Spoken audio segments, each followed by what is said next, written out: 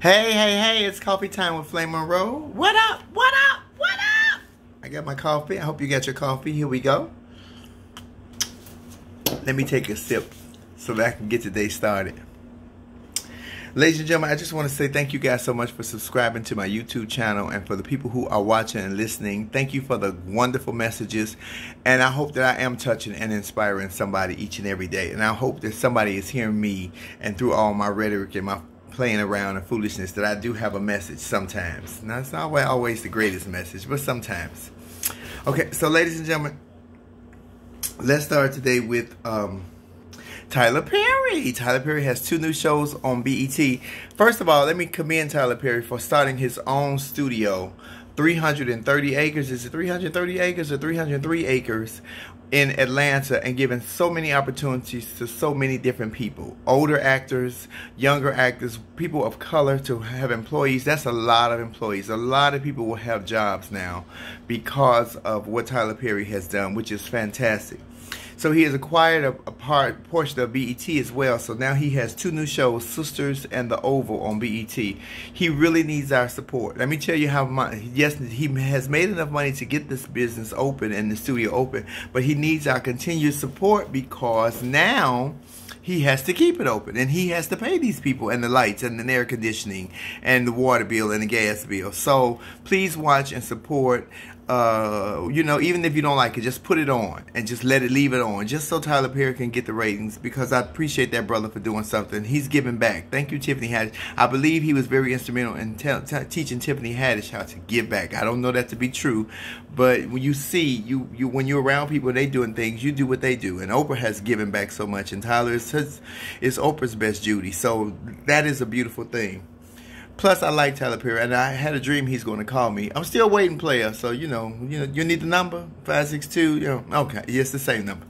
I want to talk about the Republicans storming the damn inquiries at the House of Representatives, because they stormed the impeachment inquiries because they were trying to stop it. You can't stop the train. You didn't stop the train that left. Let me tell you, Donald Trump has got away with way too much. He has gotten away with way too much up until this point. Some lady was on my blog yesterday, and she said, "Oh, I love Donald Trump," and woo woo woo. Well, enjoy who you love. I can't tell you who to love and who not to love. Neither can I tell you who to vote for, who not to vote for. I can also not tell you that you're a goddamn fool. But you are, but I'm not going to tell you that. You'll have to know it. You'll find out. How about that? I want to talk about the baby Cupcake. They found the little baby in Alabama, the little 3-year-old girl, affectionately known as Cupcake. I'm not even sure what her real name was, but I feel so bad for the family. So devastated that they will that they have to survive and live through this. It's messed up, ladies and gentlemen. It is really messed up, and I can only feel for their parents, because in order to know that level of love, you have to be a parent. So I know that the mother and father are absolutely devastated. And while we're on the subject of parents, ladies and gentlemen, I talk about everybody else. I cut up, I read, I say what I want to say. But let me tell you about me. Let me be very, very honest with you all today. I have not spoken to my birth mother in more than a year. I don't say that with pride. I don't. I do not. But I grew up in a very emotionally, physically, and abusive household, verbally. My mother was very verbally abusive to me. I was every bitch and motherfucker and faggot that you could think of.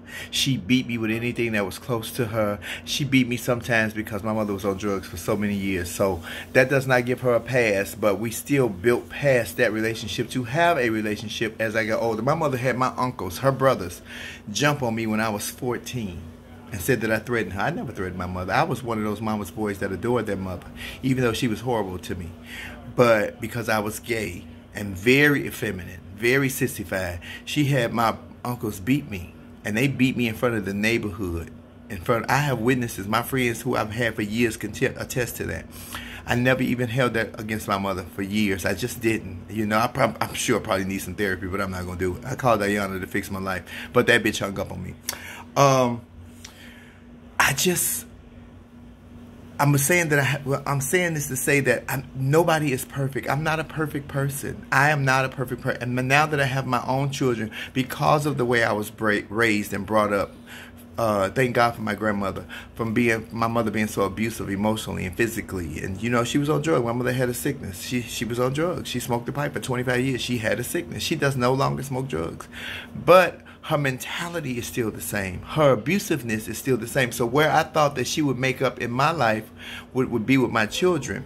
But that was not the case, because my daughters, whom I adore, I adore all my children, but my daughters are my pride and joy, my little girls, because they're my little girls, was with my mother last July and at my brother's house in Vegas. And my mother is one of those people who believe in spanking, just beating. Not even a spanking. Spanking is one thing. My mother believes in beating. So my daughters don't get whoopings. Even though I 12-year-old daughter, I whooped her ass yesterday. I haven't whooped her in 2 years, but she's really clowning in school. So that's a whole nother page.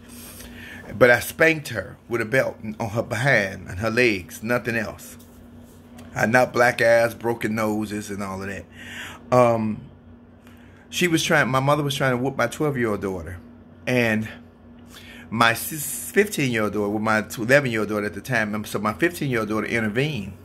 And she was trying to fight my 15-year-old daughter. So my 15-year-old daughter stood up to my mother. She didn't fight her, but she was trying to keep her off her baby sister. They actually got into a physical altercation.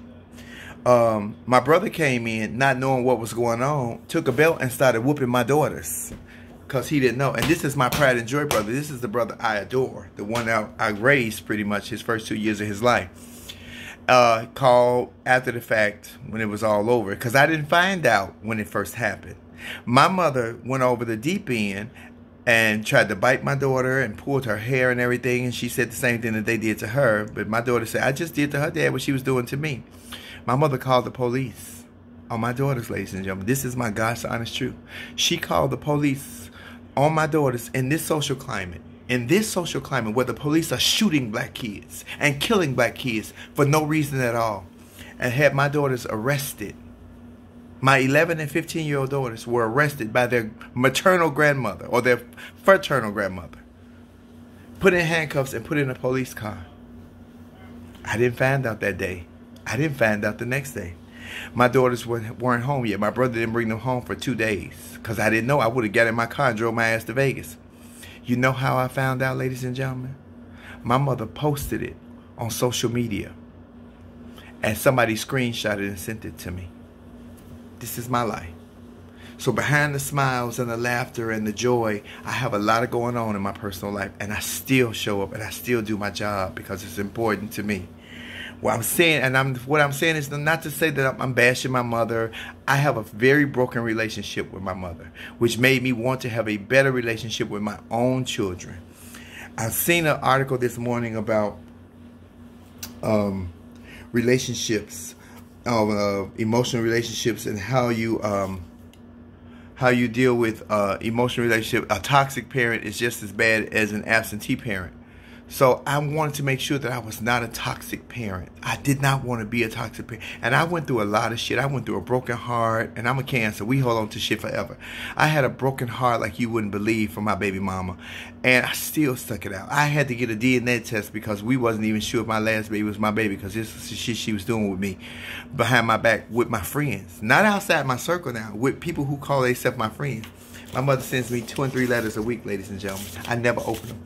I put return to sender on them and send them back. I sent back about 50 letters in a year. I don't want to know. I don't need to know. There is no excuse for you calling the police on my children, my daughters, in this world social climate. Because had the police shot my children because you were being overly dramatic, then what would I do?